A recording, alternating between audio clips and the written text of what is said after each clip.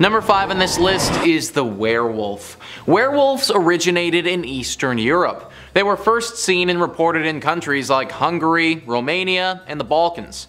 That was a long time ago, and the creatures have evolved and become far more widespread. These are not simply European dwellers anymore, my friends. If you think that America is werewolf-free, then think again. Werewolves have actually been in America for quite some time. PennLive writes, mostly in northwestern Pennsylvania, some of the reports date back to the early 1960s, while others have been as recent as 2014. Most of those reported sightings estimate a Dogman to be about 7 feet tall when standing or walking on its hind legs, 3 or 4 feet at the shoulder when on all fours. It's described as very muscular and weighing 400 to 500 pounds. Some reports portray it as entirely covered by hair, while others claim it to be a man with a wolf's head. In general, the Dogman is reported as being much more aggressive than other undiscovered creatures. It seems to be spotted regularly at large, freshly killing prey like deer, and it has a reputation of confronting and menacing humans who encounter it. In Michigan, reports of the creature have been traced as far back as the 1794 journal of a French fur trader who described it as loup-garou, which is French for werewolf. Algonquin legend includes references to similar creatures as well. These werewolves have been here for quite a while, and they're still very active. The American woods have a lot of scary creatures, and werewolves are one of them. Number 4 on this list is the cottonmouth snake. This is a very real creature that you do not want to run into. Live Science writes, cottonmouths, also called water moccasins, are venomous snakes found in the southeastern United States. They're called cottonmouths because of the white coloration on the inside of their mouths, which they display when threatened. Cottonmouths are semi-aquatic, so they're comfortable both swimming in water and basking on land. They're the only venomous snake in the US that spends a lot of time in the water.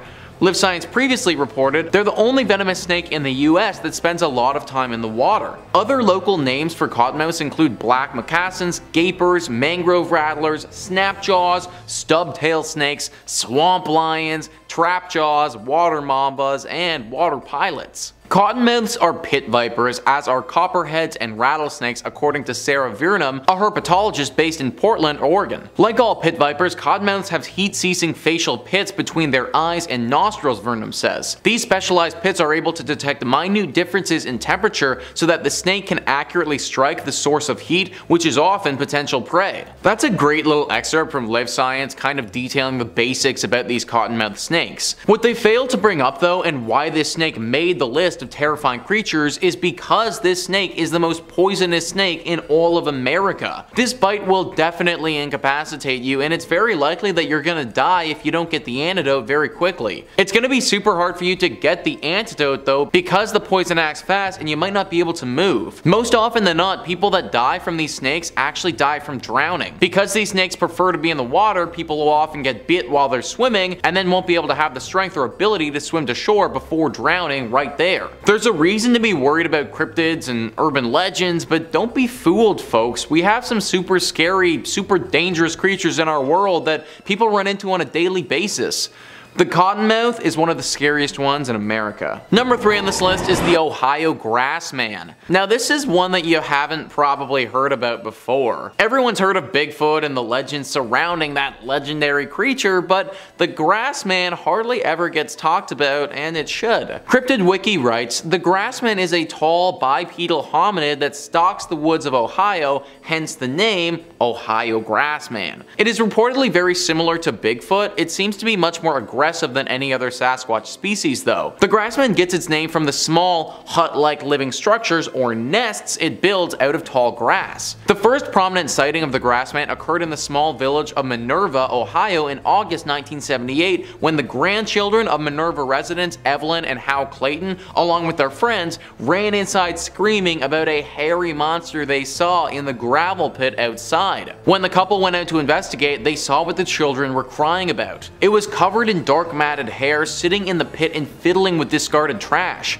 It was estimated to be about 300 pounds. This isn't the only time that people have run into this massive cryptid. There are stories where people are out walking their dogs in the woods and this creature attacks.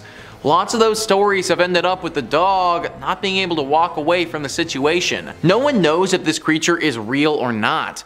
It could just be a massive bear that people have mistakenly took as something else, but by the way it operates, it's incredibly aggressive, and the way it makes its home into a hut-like structure, like, these are all unique qualities that I don't think would apply to a bear. It makes me think that it isn't that or something else, but that whatever killed these dogs, whatever scared these people, I mean, it could be the Grassman. Lucky for most of us, it seems to only reside in Ohio, so if you don't live in Ohio, then you should be fine, but if you do, then definitely watch the heck out. Number 2 on this list is the Big Muddy Monster. The name, the Big Muddy Monster, doesn't really strike a whole lot of fear into those that hear it, but it definitely should. Atlas Obscura says Murfreesboro, Illinois has repeated sightings of the Big Muddy Monster. Many believe it may be related to the Creve Coeur monster sighted near the St. Louis suburb. This is an animal often linked to Sasquatch in size and appearance, but with a distinct skunky smell. Those who believe the two cryptids are the same surmise that the animal swam down the Big Muddy River in Murfreesboro to the Mississippi River and thence north to the Missouri River, by which it swam to a bend in the river near Creve Coeur. This is a big legend in Illinois, guys. One of the biggest urban legends, actually. It's part of the Murfreesboro culture at this point and something that the locals all know and fear. 1973 was when it was at its height, and its reign of terror cast a dark shadow over the town. Since then, the sightings have become fewer and more unlikely,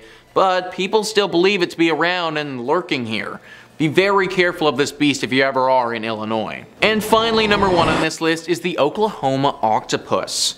So obviously the octopus is a real creature, one that I actually think is pretty cool. They get significantly less cool though when they start killing people. There's a legend of an octopus in Oklahoma that does exactly that. Lake Thunderbird, Lake Tenkiller, and Oologah Lake are apparently the home of this killer octopus, and swimmers in this area have all suffered its wrath at one point or another. For whatever reason, these lakes have an incredibly high mortality rate among swimmers. Like way higher than any other bodies of water around the area. These lakes aren't particularly dangerous in any way either. Like, they don't have strong currents or anything like that that would make it easy for somebody to drown, so why is this happening? Well, people have spotted in the depths of these lakes a tentacled creature that they believe to be the cause of this death. Octopi aren't typically known for living in freshwater areas, but it can happen and it's not impossible. If a big one has taken up residence in these lakes, then it could be the reason why swimmers keep drowning here. I also want to point out that some of the swimmers who have gone under are very experienced swimmers, and their friends have said that drowning by themselves without some type of outside entity would have been very unlikely for them. Octopus or not, stay away from these lakes. Number 5 on this list is the Liger. I feel like this is one of the most famous hybrid creatures that scientists have ever created. I remember as a kid thinking that these things were just some of the coolest animals ever. As an adult though, I can see how these guys could be a bit scary. A Liger is the offspring of a male lion and a female tiger. These Ligers are bred in captivity and can't produce young of their own once they're alive. The Liger contains the features of both the male lion and female tiger, but they have some certain characteristics of their own. The most notable characteristic and what makes this a pretty scary animal is its size. Tigers and lions are already pretty big animals. They're the biggest cats in the world and some of the fiercest predators. The Liger is bigger than both of them. The reason this Liger grows larger than them is because a female lion has a gene to dampen the growth effects of lions, resulting in lions growing to the proper size. Female tigers don't have this gene at all, so you end up with these massive beasts that dwarf tigers and lions. These animals can grow to be over 1,000 pounds, which is just absolutely massive. The thing is that they often come with a lot of problems. The breeding of these creatures is often looked at as unethical because these animals come with a lot of birth defects that often lead to a very short life. Nature didn't intend for lions and tigers to breed, so it's natural that there would be some problems with the process. Either way, a massive jungle cat that dwarfs the king of the jungle is still pretty scary to me, and not the type of animal I'd want to get in a cage with. Number 4 on this list is the glowfish. Glowfish are hybrid fish that are bred to do exactly what you'd expect them to do. glow. Scientists in Singapore were looking for a way to make the fish glow. This wasn't just because it could look cool or maybe even scary, this was because the water pollution levels were getting bad and they wanted a way to be able to see the fish in polluted and muddied waters. So rather than clean the water and stop polluting it, they decided to try to make the fish glow. They took some genes from jellyfish that make the jellyfish glow and then basically added these to the fish. And sure enough, it worked. They now have several different kinds of glow-in-the-dark fish that you can even buy as a pet. In fact, they've become rather popular and I will admit they are pretty cool. I think the little fish that we've worked on so far aren't as terrifying as some of the other creatures here, but when I was first reading about this, I was thinking about some other creatures that this could happen to, like a shark or a giant squid. If I was underwater and ran into one of those that also glows in the dark, not only would I be dead, but I'd also be freaked the heck out. Number 3 in this list is the Genpet. So the Genpet is actually a pet made by scientists that you can buy in a box. Genpets.com says, "We use a process called zygote microinjection, which is quickly becoming a favorable method to combine DNA or to insert certain proteins from different species. Most notably, it was used in 1997 to splice mice with bioluminescent jellyfish and has since been used to create glowing rabbits, pigs, fish, and monkeys. Since then, human DNA has been injected into rabbits, chimpanzees, spider DNA into sheep, and now Genpets have arrived. Apparently, you can buy multiple different types of Genpets with multiple different personalities. Pretty cool, right? Alright, I'll stop punking you guys. Genpets are not real. The reason that I included them on this list is that for a long time people thought that they were. If you go to the Genpets website, it really is super convincing. The way that this was marketed when it came out as well really had people buying into the legitimacy of these Genpets. They're super creepy looking things that I frankly wouldn't want to have as a pet, but I guess if you could grow it from a box, then I guess that'd be kinda neat. Sadly, we are unable to do that yet though. However, I could totally see something like Genpets coming out in the future that is actually real, and if they did look like this, then yeah, that'd be pretty terrifying. Number 2 on this list is the see-through frog. That's right folks, scientists have literally concocted a see-through frog in a lab. NBC News says, scientists at Hiroshima University have succeeded in breeding see-through frogs, an innovation that could cut down on future dissections. Samita, an amphibian specialist who led the university's research team, said the transparent skinned frogs could become widely used in scientific research because internal organs and blood vessels can be observed without dissecting the creatures. Scientists have long known that certain recessive genes resulted in pale-skinned frogs, Samita explained. The researchers were delighted to find that under the right conditions, second generations of pairs of frogs with those recessive genes produced transparent offspring. Now these frogs are definitely kind of creepy, guys. Like, they're cool, I'll give you that, but seeing the inside of an animal as its organs are literally moving around and doing stuff is a lot. I do like the idea of this though. The main reason they did this was to cut back on dissections of the animals. I remember dissecting my frog in grade 10 and that was definitely an experience that I think I could have avoided. I don't know if having to handle a see-through frog would be a lot better though. Taking a look at some of the pictures of these guys is already a bit unsettling, but at least this might save a few froggy lives. And finally, number 1 on this list is killer bees. The origin story behind killer bees is truly something directly from a disaster movie. IFL Science says, it started as a humble attempt to increase honey production during the 1950s and ended in thousands of newly created killer bees accidentally escaping, amounting in a trail of bee-stung bodies across the Americas. It all began in a lab near Rio Claro in Brazil around 1957. Biologist Warwick E. Kerr was commissioned by the Brazilian government to create a species of bee that produced more honey. European species of honeybees had been introduced to South America, but unfortunately, they proved to be fairly unproductive in the sleepy heat of Brazil. Kerr and his team eventually created Africanized honeybees, now known as killer bees, through selective breeding of the African honeybee with various European honeybees.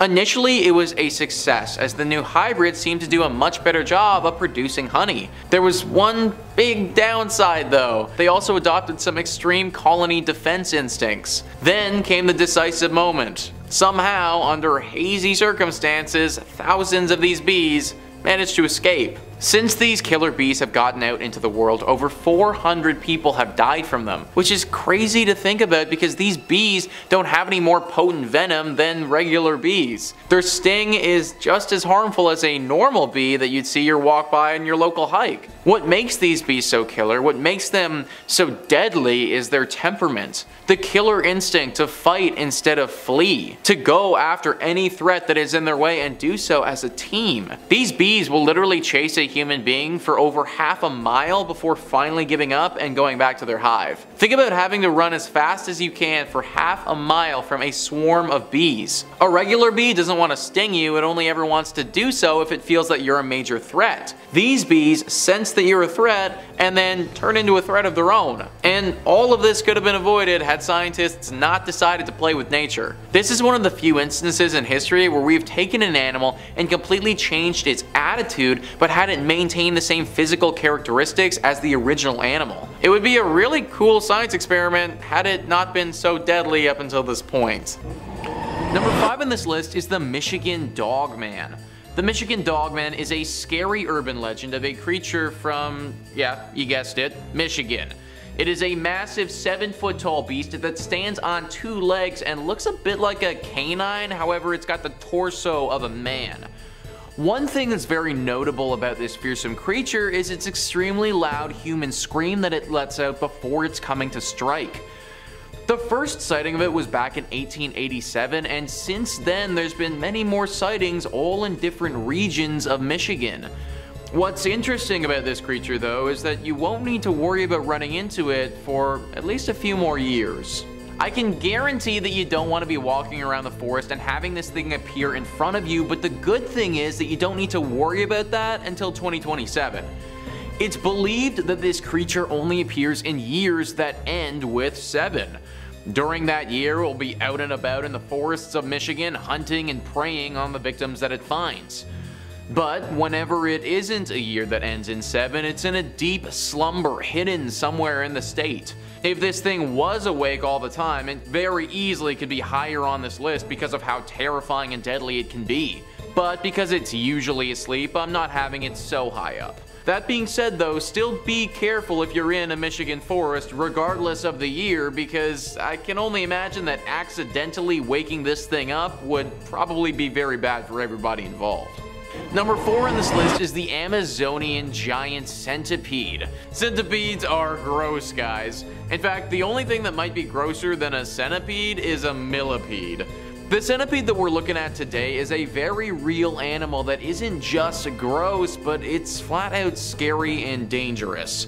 World Atlas says the Peruvian giant yellow-legged centipede, or the Amazonian giant centipede, is one of the largest centipede species in the world.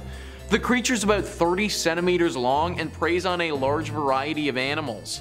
Interestingly, the centipede's diet is based not only on other invertebrates, but it can also overpower and kill creatures larger than it in size like lizards, snakes, frogs, mice, bats, and sparrow-sized birds.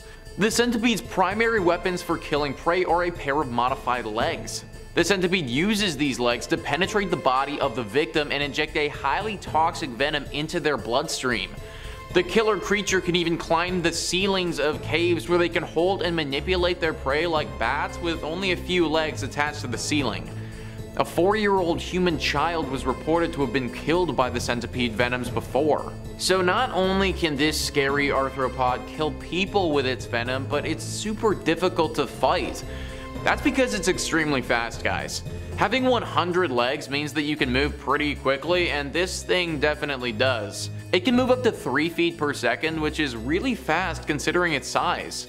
Also, the nature of its body means that it can crawl into super small crevices that you might not see. The child who died from its venom actually happened to run into this thing in an empty soda can. The kid picked up the can not realizing what was inside, and then the centipede struck. Running into this thing in the forest, or honestly anywhere, would be really horrible. If you see an Amazonian giant centipede, then just walk the other direction.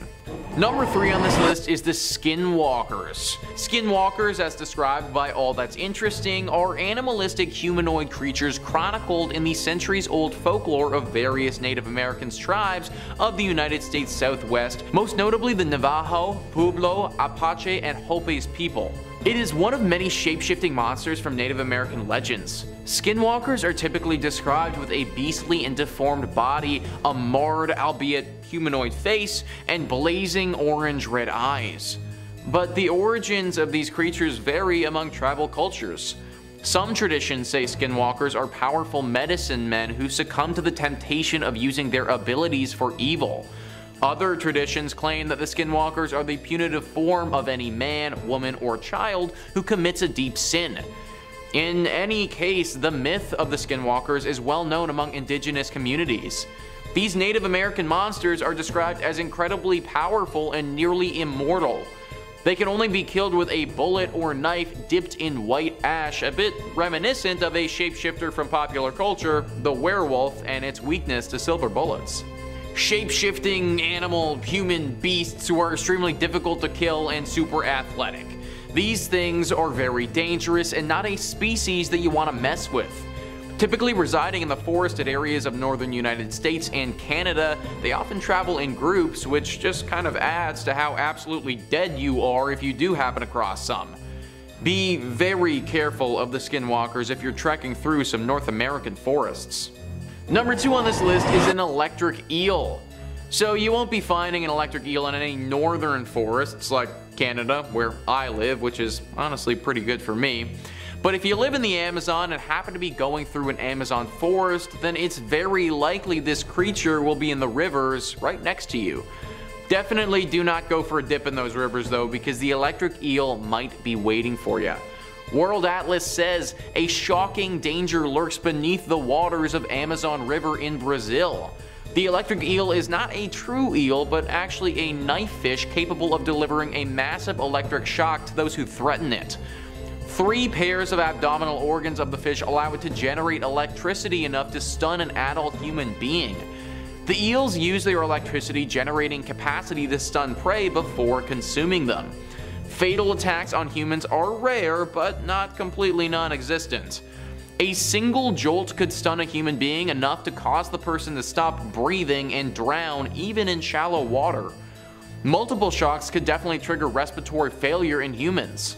In the past, there are cases where the fish have delivered shocks strong enough to kill horses and even stun an adult caiman.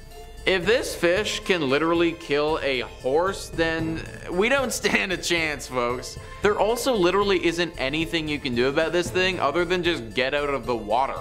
Like, it might be able to shock you without even touching you, so you might not even know that you're in danger. These things are also super gross looking and just not appealing as an animal at all. Super cool that they have electrical abilities, but not super cool if they use those abilities on me or you. And number 1 on this list is the Cherokee Horned Serpent. This is another Native American legend similar to the Skinwalkers, but this one is arguably far more dangerous. Another name for the Cherokee Horned Serpent is Yuktana. The Yuktana was, as you might imagine, a legend that originated from the Cherokee tribe in western North Carolina. James Mooney, somebody who actually studied the Cherokee tribe, wrote about this beast in a book he published back in 1992. He wrote, "Those who know say that the Yuktana is a great snake as large around as a tree trunk with horns on its head and a bright blazing crest with a diamond upon its forehead and scales glittering like sparks of fire. The blazing diamond is called Yolonsoti, transparent, and he who can win it may become the greatest wonder worker of the tribe. Still, it is worth a man's life to attempt it, for whoever is seen by the Yuktana is so dazed by the bright light that he runs toward the snake instead of trying to escape.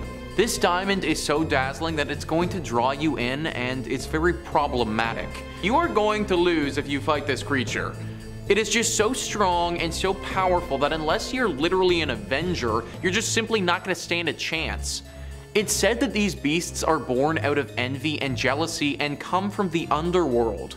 Massive serpents with incredible powers that literally come from hell. These things might just be lurking around the forests near you, hugging onto a tree and waiting for somebody to come and try to take the diamond in their forehead. There are rumors that one warrior was actually able to defeat these beasts at some point, but that is honestly just a rumor and never been confirmed. Be very, very careful if you're walking around a North American forest by yourself, and if you see a diamond, just run.